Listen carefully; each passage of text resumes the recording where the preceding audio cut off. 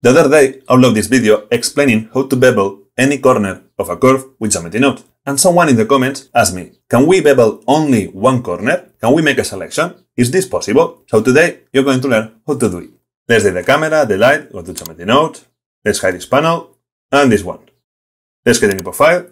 And first of all, remember, we need to work with curve. I'm going to use, for example, quadrilateral. And basically, it's a curve with the shape of a square. Because here we can change every axis. In this axis, and if we want, in the other. Okay, so we have this curve. And now, if you want to bevel every corner of this curve, so these corners, at the same time, what we have to do is to apply this node, Fillet Curve. And basically, it bevels any corner of a curve. And it's really easy. We have this mode, Bezier, where we have a radius. If we select 0, it's not bevel. If we increase this, it starts beveling with a radius of distance. And if we continue, we will see this weird thing. So if you want to avoid this, then we have this thing called limit radius. That means that after this, we can increase this and nothing happens. So it's like a protection. Now we're working in Bezier, and then we have poly. Poly is the same. However, the difference is that here we have this count that adds more points so we can make more round the corners.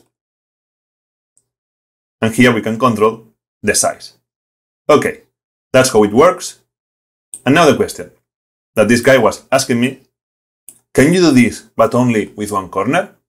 Or maybe I'm adding with 2 corners or 3? And to be honest, I didn't know the answer because I never did it, but I'm going to show you how I discovered this. Maybe the first option that you will think is, let's go to internet and find the answer. Maybe in a tutorial, in a forum, whatever. But I always recommend you, what I do, is first to try it by yourself. And if you don't get the answer, then go to internet. But at least you make this effort to try to discover how to get the solution. So what I did is to look at this node and think, how we can do that? We have only 3 inputs. And I was thinking, okay, this is just the limit, so we cannot do anything more. And we have this to add more resolution. And then we have the radius. So I'm thinking, maybe with the radius we can do it. Because with the radius, we can say, don't bevel anything or bevel everything. And I was looking here, and this is a field. This is a field, so that means that we can have different inputs with one wire. For example, I was thinking, maybe let's use index node. Because usually index is taking all the numbers of a geometry and then apply different values for each index. So I thought, let's try it. And suddenly, boom! We have these 3 corners beveled except this one. So we have the solution right here. So now, how we can control this? So the solution is to add here equal. And now, if we connect this here, first of all, let's select integer because index is integer. Here, we can define which index we are using. So to understand what is happening, this corner is the index 0. This one 1, this one 2, and this one 3. So now we are selecting the index number 0 and we are making a selection, a filter. And we are saying only apply a bevel to this corner. If you want to apply this one, then let's select 1. If you want 2, 2. If you want 3, 3. And if you have more, then change the numbers. So first of all, but now we lose the control of the radius. What if I don't want to bevel this until here and I want it something like that? Don't worry, we can do this if we add here a math node and select multiply.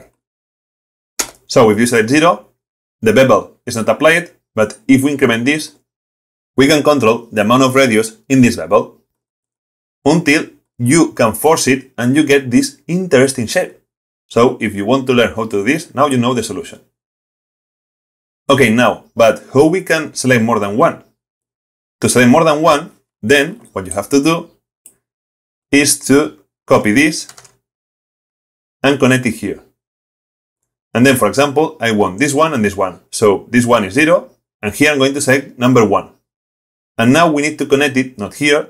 We need to make a copy and select add, because we want to join 2 different indexes. So now we are selecting number 0 and number 1. We are joining these corners here, and with this we can control the amount of bevel, more or less. By the way, if you want to convert this to a mesh, there is two options. You can fill this and then extrude it, or what you can do is to use, for example, I'm going to show you another way, curve line, then disconnect this and connect it here. So we have this line, and we're going to convert it in a curve to mesh. Curve to mesh. And now the profile that we're going to use is this one. So we have the shape that before we were working, and here, if you want to fill this, don't worry, just click here. So we got this shape, and the height is this value.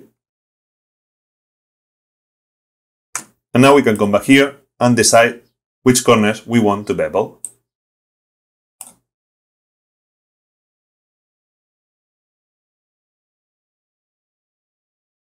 And remember, we can increase this if you want, in any axis.